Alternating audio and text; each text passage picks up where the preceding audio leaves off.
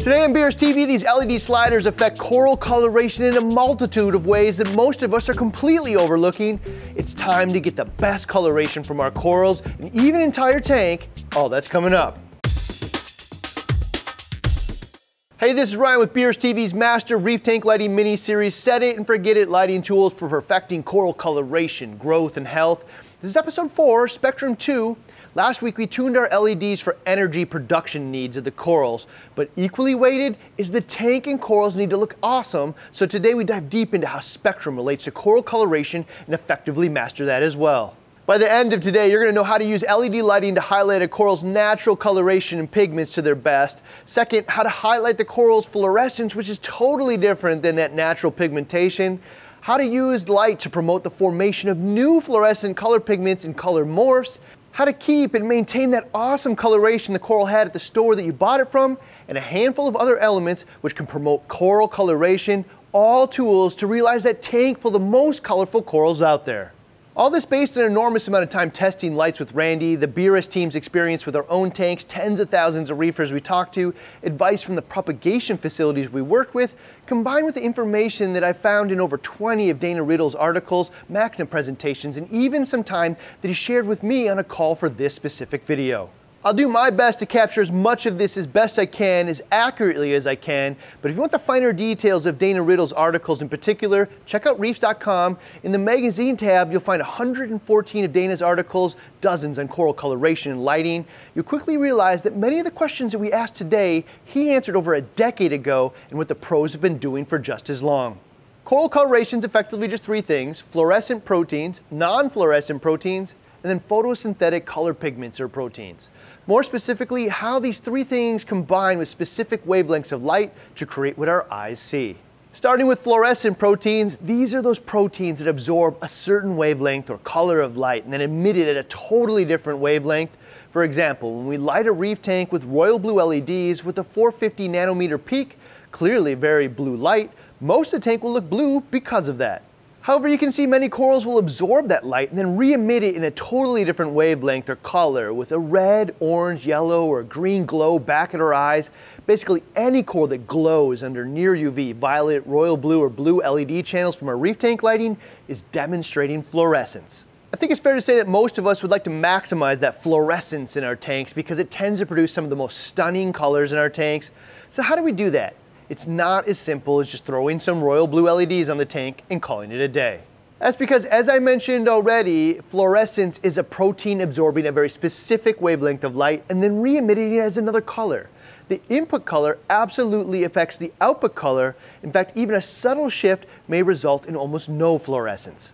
I have some examples of that on the E170 we set up as part of the WWC Hybrid series. I temporarily put the Radion G5 Blue on it for this episode, just because it has the most discrete color channels or wavelengths of light of any of the light modules we have here at BRS. Starting with the UV channel, which has a 404 nanometer peak but goes all the way down to 380. This is a deep violet color for the entire tank, but you can also see the corals fluorescing a metallic orange, red, green, teal, blue, and the growth margins of some corals have a very obvious deep violet color. Now, comparing the UV against the violet channel with a peak of 424, this is actually very close to the same peak as many of the actinic T5 lamps out there. Some of the greens now really coming out, some of that fluorescence shifting from green to teal, and the growth margins now a very obvious violet color. However, you might also notice that the violet channel just doesn't do as well with some of the yellows on these specific corals, and even the oranges change fluorescence pretty dramatically. So that shift of just 20 nanometers from 404 to 424, very noticeable with some specific corals in these tanks. Now looking at that royal blue channel, in this case with a peak at 446, this is the channel where the tank's greens and teal colors get super bright, and you can start to see that red fluorescence in many corals, likely why you see some of the oranges come back as well. However, just under that single 446 royal blue peak, the yellow fluorescence in some of the corals is nearly gone.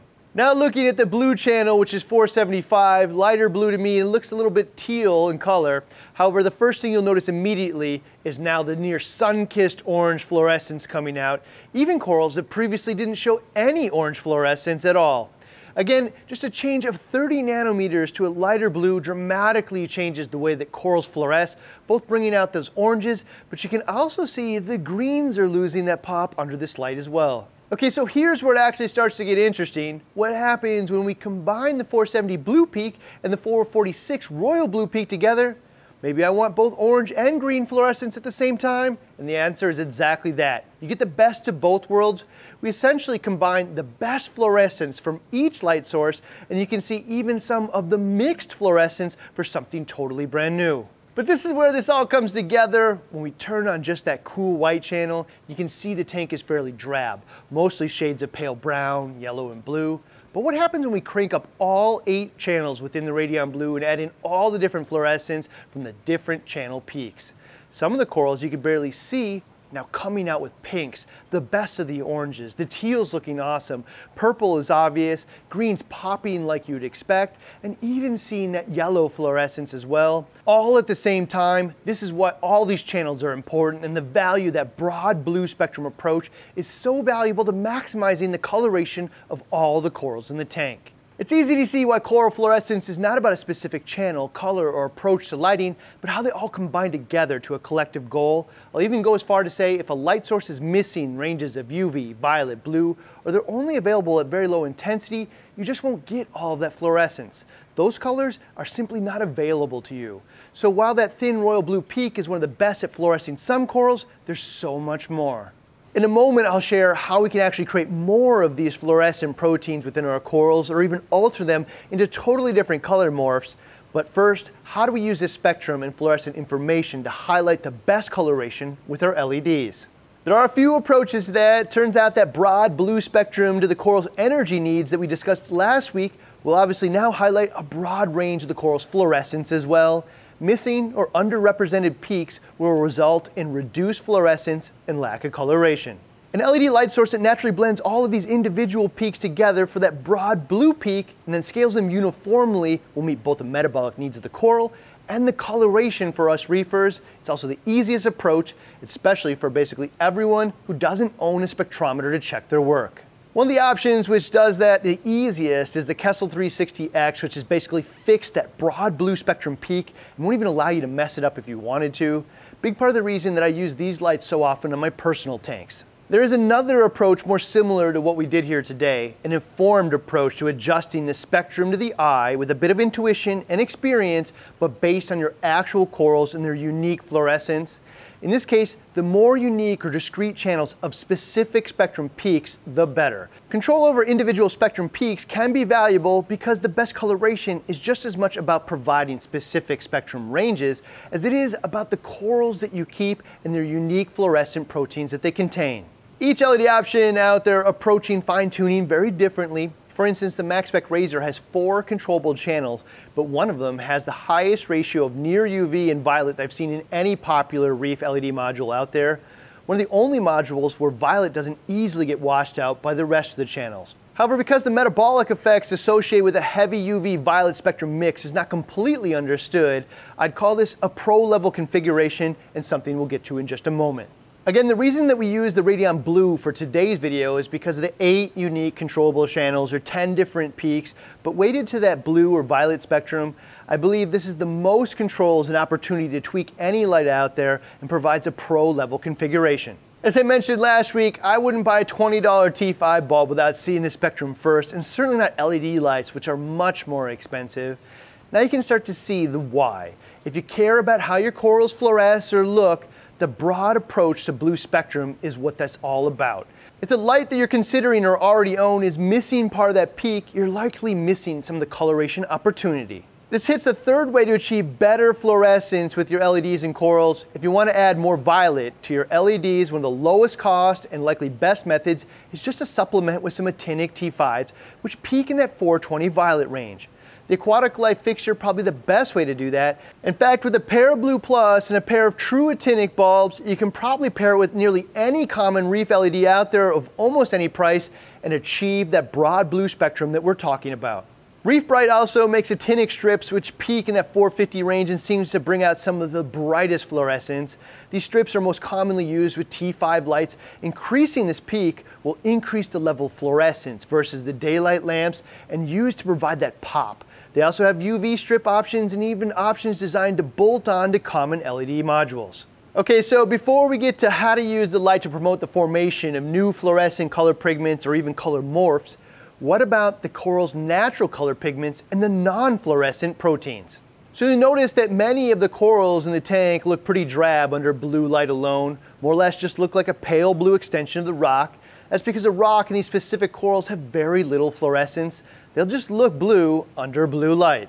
That doesn't mean that they can't look awesome as well, or maybe even better. In this case, the photosynthetic pigments and non-fluorescent reflective proteins are going to reflect the rest of the color, so when we add in the other spectrum ranges like green, yellow, orange, and red, the photosynthetic pigments and non-fluorescent reflective proteins reflect these wavelengths of color back at the eye, giving the coral a nice even look. Most notably, the cool white channel will bring up most of the tank's natural coloration because it's a combination of all those spectrums.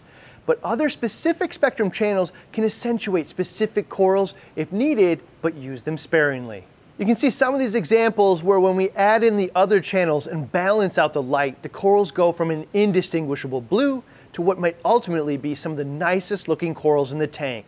This is particularly true if most of the corals in your tank are not particularly fluorescent and actually look best when highlighted with a fuller spectrum approach. In relation to common LED channels, the best way to highlight that non-fluorescent coloration is just that cool white channel. Add it in until the tank looks good to the eye, and then experiment with how the other colors blend in.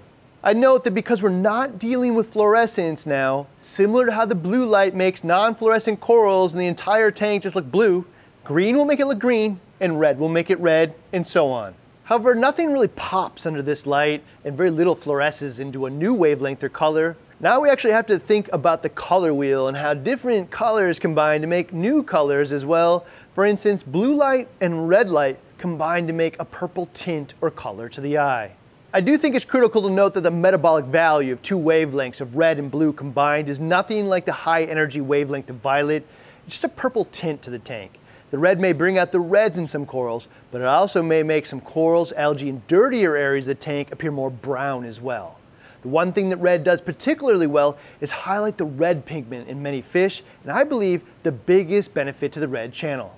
In relation to that, most of the LED red channels out there peak in that 660 range, likely because that's where chlorophyll A peaks. That said, I personally believe the red channel is more about visual color representation than it is the photosynthetic needs of the coral, which is largely covered by that broad approach to the blue spectrum. I say that because ocean water will actually filter out much of the red light, and the cool whites do offer spectrum that crosses that range. So a slightly different approach to red is Kessel's peak around 640, which is an oranger red. This channel is particularly stunning with many types of anthias, which are often a hue between orange and red or a combination of both. The 640 channel can really make them stand out in ways that I've actually never seen before.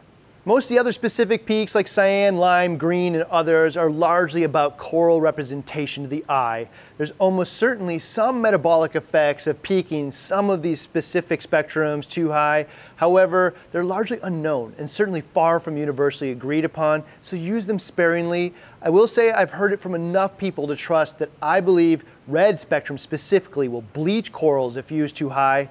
I think the manufacturers have taken note here and scaled down the number of LEDs on many modules. I will say this is one of the downsides of tying that red channel in with other channels and why many high-end options keep it separate and discrete. Okay, now the big question of the day, how to use all this information to promote the formation of new fluorescent color pigments and color morphs, followed with how to keep that awesome coloration from the store you bought it from. There are four major factors which can contribute to color morphing and increased or decreased fluorescence. The first is what's known as photoconversion, which changes the spectrum wavelength the coral absorbs and in turn the fluorescence or color it emits as well. The most commonly believed range of light capable of achieving that is near UV to violet range, likely related to the intensity of the UV or violet spectrum, but also worth exploring. Is it related to simple exposure to low levels or even longer DLI photo periods to low levels as well? In either case, often changing green fluorescent proteins to red or even red to green, so if you've seen your corals change color like this, it may be why. How desirable that is depends on the particular coral. Similar to that is photoactivatable fluorescent proteins. These are those that convert from a non-fluorescent state to that pop or glow and fluorescence that we want from most corals. A variety of light in the visible spectrum range can cause this, but most commonly it's believed that increased exposure to an intensity of near UV and violet light will activate the fluorescent potential of photoactivatable fluorescent proteins. For as long as I've been in the hobby, reefers have been saying that actinic light, that light in that 420 violet range, doesn't just highlight fluorescence, but actually creates it. These anecdotal but also overwhelming reports over decades are very likely related to corals which contain photoactivatable fluorescent proteins and the effects of photoconversion, particularly with intensity and photoperiod near the UV and violet channels of our reef tank lighting options. The next component of finding more fluorescence is encouraging higher concentrations of fluorescent proteins by increasing PAR beyond what the coral needs for metabolic function, at which point it's commonly believed the coral will increase the production of fluorescent proteins as a sunscreen or shade from the increased PAR.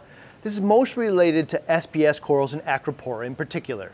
While it is very likely the case that high PAR tanks will produce more fluorescence, it should be noted that overlighting the corals with the goal of coloration is often at odds with growth, and growth is often the most desired aspect in the first few years.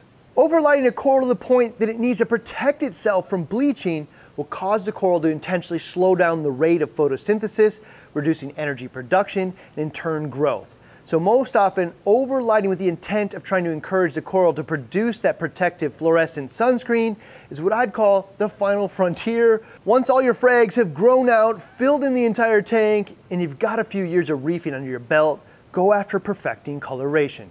I do think it's important to share that I believe an inexperienced reefer is about 10 times as likely to bleach and kill corals by overlighting them as they are to increase fluorescence. Overlighting corals requires serious attention to detail and ability to spot the health of specific corals. Not all corals will react well to this, and likely you'll have to move some that don't adapt well. With super high PAR tanks, serious attention to flow is now critical as well. High flow is what's going to help the coral rid itself of all those unwanted oxidants and byproducts of the now rapid photosynthesis that will poison it.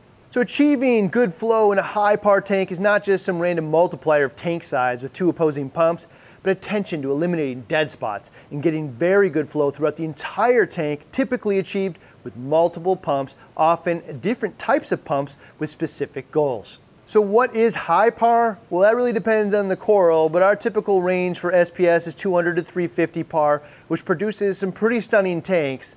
The super high PAR tanks are often in that 350 to 600 range. If you can't tell already, unless you're a very experienced reefer, intuitively connected to individual corals, I'd encourage reefers to not go after super high PAR tanks simply because the success rates for many corals will go down. But for those that do, the best results will be from doing it over a period of 6 to 12 months. Just a few percentage points a month, taking pictures or video of the tank and corals monthly and reviewing the changes. Before we share how to keep that stunning coral coloration from the store and not let it fade or morph over time, the number one thing that promotes the best growth, coloration, overall health, and brings it all together is nothing good happens in a reef tank fast. So any change you make to spectrum or PAR should be done slow, best over many months, but ideally set it up right the first time and then just leave it alone. That is going to be the fastest and best path to the tank all of us want to achieve. The sliders on our LEDs are just adjustments to perfect a tool designed to support the metabolic health of an animal that relies on us for survival. So flipping these switches frequently will have a pretty undesirable effect on the health and in turn growth and coloration and even mortality rates. So what's best for both the corals and us reefers is set it up right the first time and forget it. I'd also like to touch on the potential additive elements that can change coloration in corals. Most of the additive brands out there have coloration bottles of some type. I think the one that's most well known directly for SPS coloration is Coral and Zooked. Most of the options sharing explicitly the color to expect from using it, like blues, pinks, and most notably green from iron. I think in any case, I believe some of these are very likely to bring out certain colors in an obvious manner and some more subtle. All this very likely attributable to only specific corals, which may or may not be in your tank. My best suggestion is try one at a time, take a photo or video and capture shots over 3 to 4 months or as long as the bottle lasts and see what colors develop. You can actually try stopping at one point and see if they fade as well. Most of us want undeniable proof that these things work, but honestly, we leave a lot of progress on the table if that's the only standard. Reefing is also a hobby where many of the most valuable lessons are also learned from exploring and sharing how elements like these work. It's fun and valuable to the entire community. Okay, so maybe the most important question of the day, how do we maintain that brilliant coloration and fluorescence from what we see at the store, shows like Reefapalooza, a friend's tank or online shop? The answer may be fairly obvious by now. If you match the environment the coral came from, it will likely stay the same. The further you are from that environment where it developed that coloration, the lower the chances are that it will keep it. So that's actually more simple than it sounds. Ask the people that you bought the corals from how they grow them, most notably the type of light, settings, and photo period they use. Most will share that openly, and then try to emulate that the best you can. It's likely you can get pretty darn close. If the corals are collected or grown in an environment very different than your display tank, like a greenhouse with natural sunlight, collected wild under the sun on a reef or mariculture, or grown under 6500K halides, there's a very good chance they'll shift color under your predominantly blue reef tank lights. Might not be a huge shift, but I think it's fair to expect one. However, if they're grown under radions and you have radions at home, use their spectrum and PAR and light schedule, it's much more likely they'll maintain that same color. In fact, with acros in particular, I'll just say it, it's 10 times as likely to maintain the store-bought coloration with propagated corals with artificial lighting similar to display tanks versus wild collected corals or corals grown in greenhouses with natural sunlight as a primary illumination. For the most engaged, you may even want to maintain similar water chemistry as your favorite supplier, like alkalinity. Similar water chemistry also means water quality matches spectral quality. Fact is, water yellows from decaying organics in our tank. It not only reduces PAR by as much as 30%, but also filters out the blue light and changes spectrum. A small amount or a few bucks in carbon will return the water to pristine blue. These types of added efforts will make a world of difference. That said, it is fairly uncommon for a brilliantly colored coral to turn into brown town based on moving from one acceptable lighting option to another acceptable one. The color may shift, but if it was brilliant before, it'll often remain that in some form if you follow most of what we've shared in this series.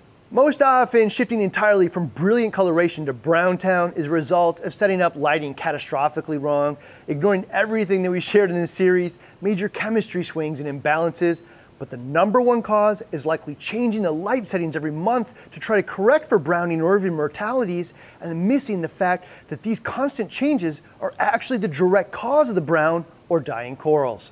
The next obvious question is PAR. What is the right PAR? How can I say what right is so confidently, and what are the best ways to achieve the right PAR in your tank? You don't want to miss this one because we're going to share some things that we've never shared before and how spread, spectrum, and PAR come together to master reef tank lighting. This playlist right here will change the way that you light your reef.